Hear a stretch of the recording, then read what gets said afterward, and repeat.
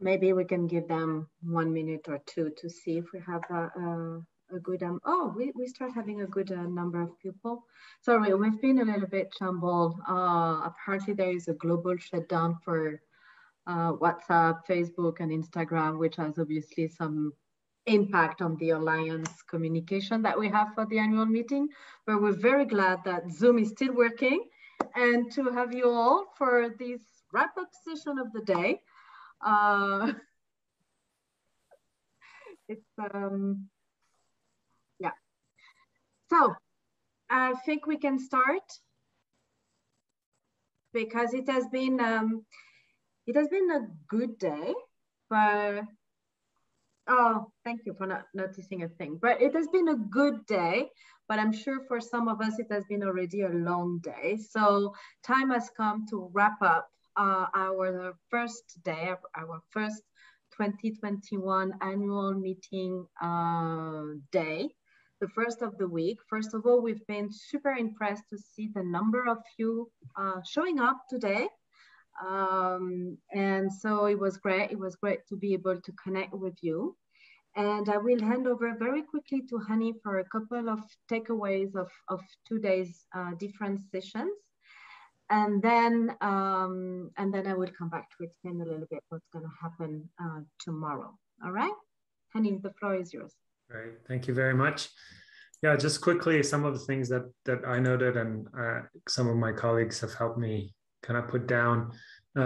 First of all, it seems that we need to approach the issue of prevention and primary prevention from a systemic level, that it's not just something that we can do in our programs, but also through the government systems and others.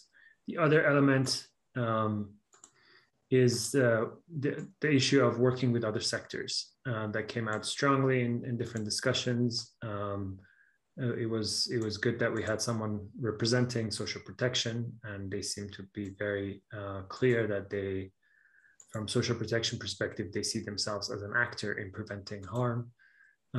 There's clearly appetite among child protection actors to discuss prevention.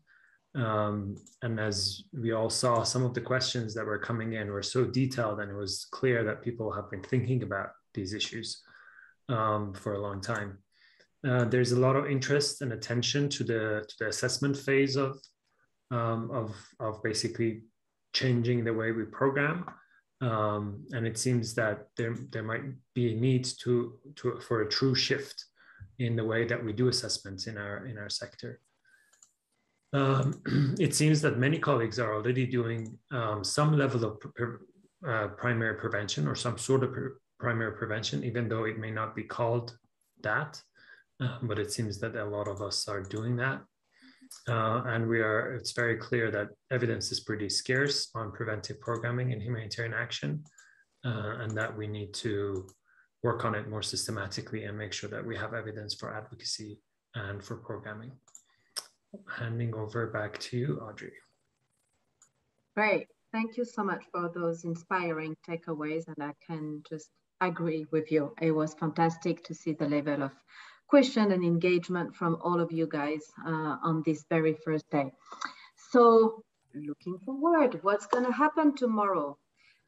First of all, before I'm going to give you some clue about tomorrow, just look at the chat box. We have posted the link to the survey to get your evaluation, and we will do that on a daily basis. So get used to that. It's a few questions. It's really for us to get, how it has been going for you guys and how everything is, the usual appreciation, evaluation, feedback that you can provide to us. Now, regarding tomorrow, as I said this morning, it's a menu à la carte. You pick and choose what you fancy.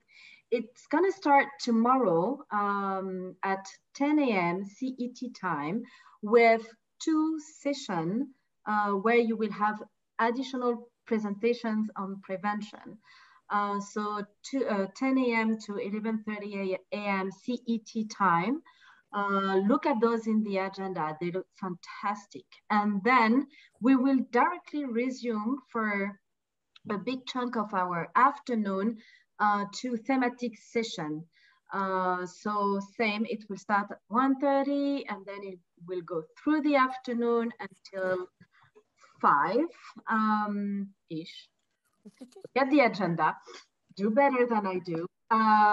So then around 5, we will come back together in plenary for the celebrating the 5th anniversary of the Alliance.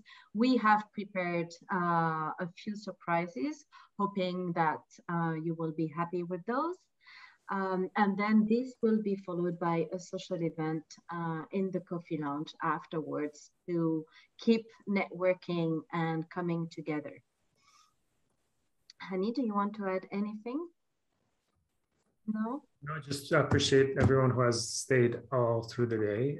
There's still 83 people here, so really thank you for staying with us.